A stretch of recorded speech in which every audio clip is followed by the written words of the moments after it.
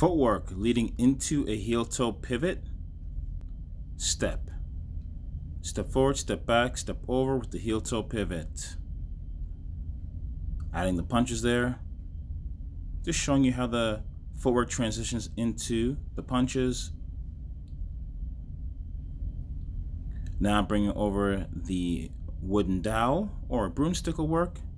Just to give you a measurement. So over, forward, back. You step over on the heel. Pivot on the toe. You're set in position, ready to counter. All right.